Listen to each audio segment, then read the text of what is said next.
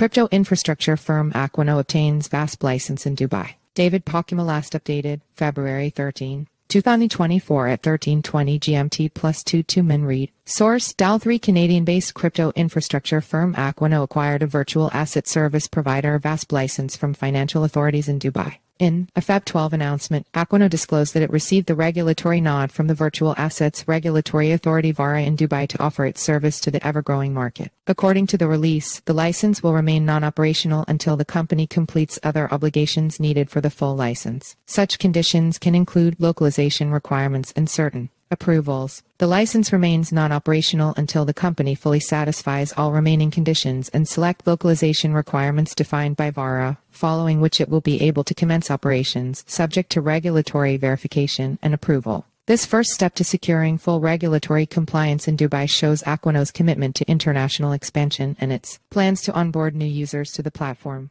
The license will allow Aquanow to offer investment management, lending, borrowing, and broker-dealer services in the jurisdiction. Aquanow noted in the release that the approval came after a rigorous vetting process showing the high VARA standards. Phil Sam, the CEO of Aquanow, lauded Dubai's vision to become an innovation hub and its policies as a critical determinant for choosing the city as part of its expansion plans. The company will now onboard crypto use cases and other services in line with the region's effort to become a leader in digital technologies. We look forward to enabling a range of crypto use cases and contributing to the region's efforts leading the virtual assets industry in balancing consumer protections with world-changing technology. Headquartered in Canada, Aquanow serves 300 institutional clients from 50 countries with diverse crypto use cases as part of its strategy. Aquanow will benefit from VARA license. Last year, multiple cryptocurrency commentators praised Dubai's effort to roll out a regulatory framework in its plans to become a leading Web3 hub. Established in March 2022, VARA aims to streamline the entire digital assets ecosystem, creating regulatory guidelines for all stakeholders. The purpose is to protect investor assets from the prevalent crypto scams and fraudulent activities and create a growth map for the region to become a functioning Web3 hub.